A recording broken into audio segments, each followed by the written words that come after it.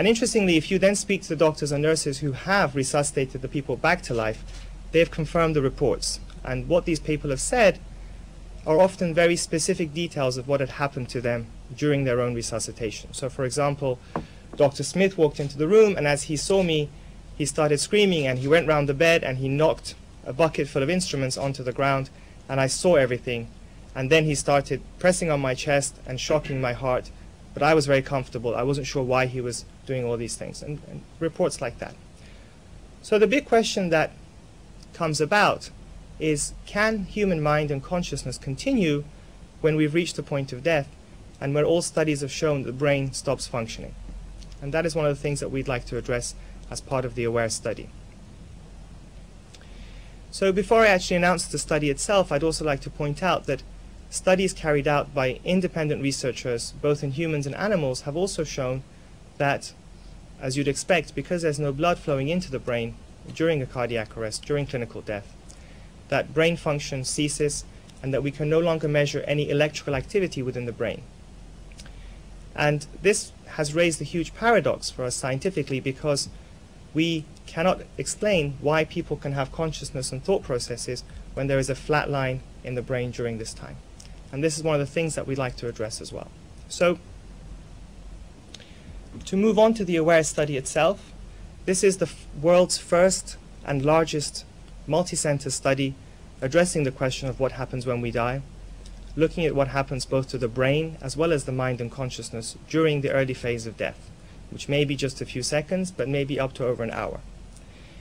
What we have done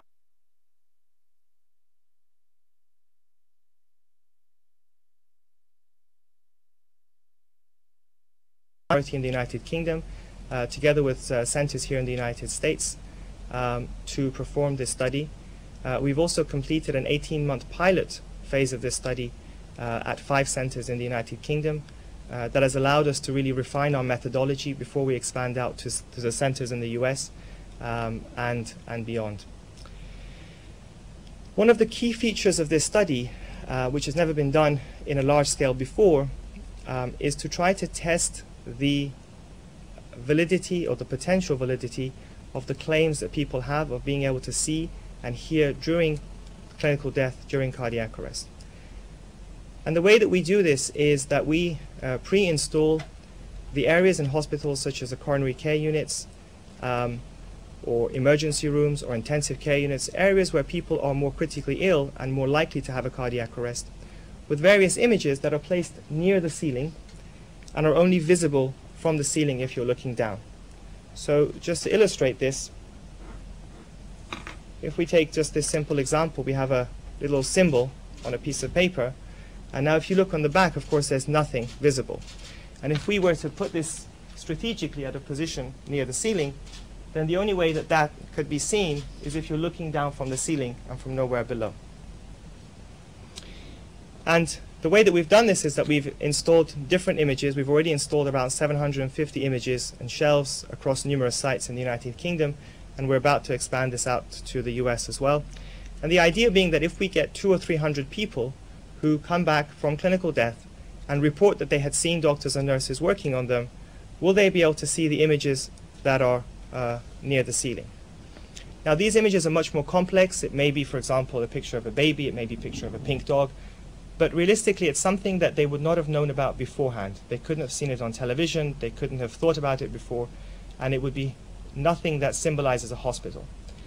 Now, if all of that group at one extreme come back and don't report seeing these images, then that simply tells us that the current scientific theory that these experiences are nothing more than illusions, they're what we call a false memory, must be correct. Because if indeed, as they claim, they were at the ceiling, then there's no reason why they shouldn't see these pictures.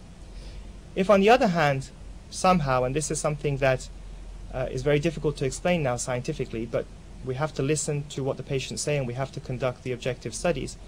If people do come back and they describe seeing these pictures, then of course that will revolutionize our current science, and in particular neuroscience. And it will help us understand something more about the nature of the human mind and consciousness. The other additional step that we have implemented as part of this study is to develop a system or work with Somonetics, who have produced a cerebral oximeter, a device that measures oxygen levels within the brain as a marker of blood flowing into the brain. And the system they have is called INVOS system. And we'd like to use this on individual patients who have gone through clinical death to actually be able to demonstrate whether brain activity was not present, as all the studies have shown, or whether, again, paradoxically, perhaps in a small proportion of people, there was some brain activity that we had not been aware of. So that's something that we'd also be able to address as part of this study. And therefore, we'll be able to correlate brain activity with patients' experiences and to see whether the human mind and consciousness could potentially work when there is no blood flow into the brain, which is something that our current neuroscience does not allow for. But without the appropriate studies, we cannot really say whether it's possible or not.